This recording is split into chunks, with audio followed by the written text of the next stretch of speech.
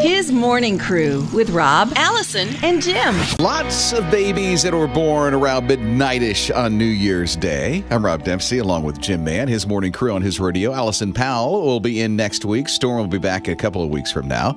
Yeah, the first babies that were born in the Carolinas happened, of course, but there were twins also born at Prisma Health Center. That's in Greenville, South Carolina.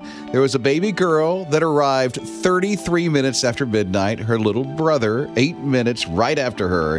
And you can hear how proud Dad is about this. It's fitting that it's on the New Year's of 2020, so the new decade, and a new part of my life to start, and with my new family. Wonder what birthdays are like for New Year's babies. I wouldn't know. So, can't help you there, Rob. Okay, well, thank you so much for the insights. I am just blown away by your wisdom and knowledge of birthdays on New Year's. Rob, Allison, and Jim. Rob, you've got, 16 kids. I've got 4. And there's always at least one in the bunch when they're little toddlers, that they cannot handle Mom not being there. I have 4, by the way, in case you're new to the family. I don't have 16. Oh, got my numbers wrong. Sorry. But there's always one that, when Mom leaves, they just flip out. They can't handle it. It's tough. Yeah. It's really tough. Yeah, I had one of those. None of them flipped out when I left. I don't understand that. But anyway, that's a whole other story. Well, there's this couple that they had one of those. I think it was their only child, in fact, a little 1-year-old. And every time Mom left the room or anything, the toddler would just flip out, even if Dad was there. What an insult to Dad. But they came up with a brilliant yet simple idea. Okay. And they had these life-size cutouts of Mom.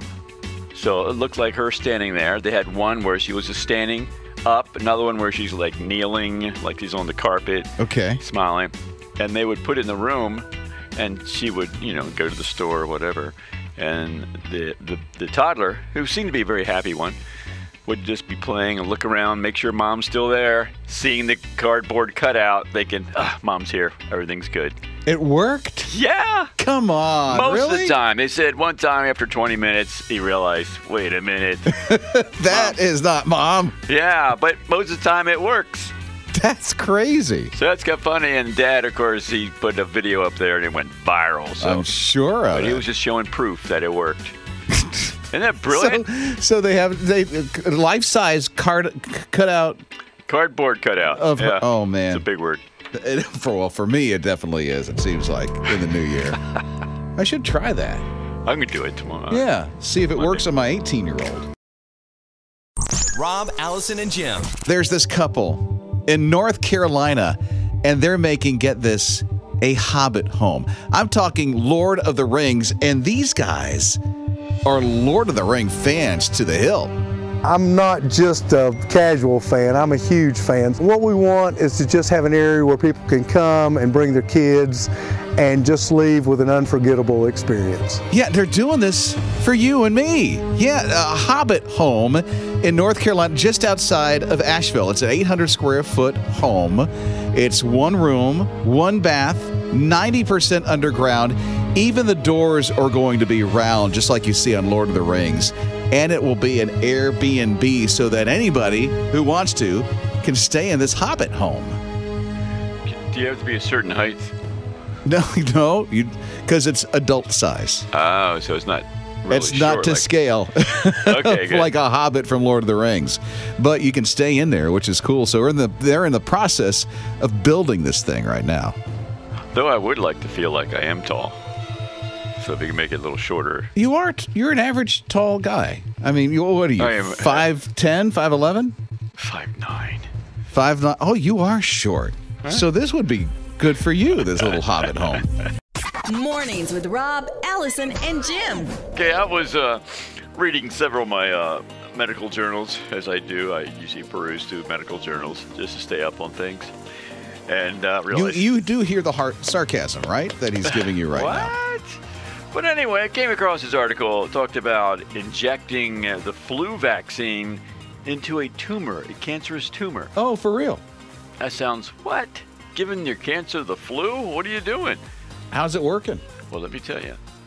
First of all, it came across this because they were studying like tens of thousands of people who had cancer, and they took those who also had the flu, and those who had the flu, their cancer tumors slowed down in their growth because the immune system was activated when they had the flu. Because the thing is, Rob, I have found out in my journey here, is your immune system doesn't really attack the cancer cells because the cancer cells to the immune system look a lot like healthy cells. They're like disguised. The cancer is very tricky like that. Yeah. So this is why the immunotherapy that I'm doing is like a new thing where they're taking your immune system and turning it on the cancer cells. How they're doing that, I'm not really sure. But it's working for you. But it's working. So they're thinking with this is if they inject the virus or the flu into your tumor, then the immune system will say, hey, there's the flu. And it'll go after it, destroying the tumor. Brilliant. And so it seems to be working so far? Yeah, it's not perfect, of course. It doesn't always work. But it's like they're learning a lot about your immune system and how to activate it. So, which is why what's working so well with me, it doesn't work for everybody, but on me, for some reason, it is working well. Well, that's a lot of God, too. Yeah, well, yeah, he does have something to do with this. Since he created everything that's going on. So, yeah. So that's my story. This has brought some people some hope, which is good. And who would have thunk that the flu was like, give me the flu. Yeah. Let's take care of this thing. Good stuff. More than just pretty voices. Nothing gets me more upset when tumbleweed causes me to be late to get somewhere. Doesn't that upset you, Rob? A tumbleweed? Tumbleweed, yeah. Well, okay, so it's never happened to me. But still, it did happen New Year's Eve in just a couple states over in Washington State. And there was a lot of wind, and so it formed all these tumbleweeds that just came blowing over this road, and it actually engulfed 10 cars, in some places as high as 20 and 30 feet of tumbleweed. Really? Tumbleweeds, Rob. Tumbleweed on the highway? Mm-hmm. That doesn't sound right. It's terrible. It's a tumbleweed epidemic. Well, at least on that road on New Year's Eve. It took 10 hours. They had to shut down the road. 10 hours. Cars were buried underneath this stuff. Yeah. 20 to 30 feet high of tumbleweeds. That's wild. Just because? Because it was windy. That's crazy. Isn't it? That doesn't sound like it's real. I know. It hasn't really happened to me, like on the way to work or anything, but I might use that one time. Oh, yeah. Rob, can't make it in. Covered by tumbleweeds on the way in today. Yeah. Mornings with Rob, Allison, and Jim. 16,000 free bus tickets. That's how many bus tickets Greyhound has given out. 16,000 free bus tickets to runaways. I had no idea that they've been doing this since 1995, along with the Runaway Safe Line. So here's how it works. If you know anybody who has a child who's run away, they can come back home no matter where they are, and Greyhound will do it for free with the National Runaway Safe Line. The number is 800 Runaway. It's pretty simple. 800 Runaway. They've been doing this since 1995. Now, the child or the teen student needs to be on the runaway report and their family willing to take the student back, and then Greyhound will just drive them right back to that bus station in their town and their families reunited just like that. I think that's really cool that there's help like that for people. Yeah, that's pretty excellent service. I was wondering, though, how they would differentiate those who just want a free ride and those who are actually... Oh, they're smart. I mean, they're doing this since the mid-'90s, and so since they're smart. on the runaway report, then they can do it. I've always said them Greyhound people are smart. Is that what you said there? Well, I'm glad you said that there, Jim. Mornings with Rob, Allison, and Jim. I'm wondering about messages that you would give to, like, future generations. You know how you put a message in a bottle and then stick it in the water somewhere, it goes down the river or into the ocean, years later somebody finds it? If you were to put a message in a bottle, what would you say?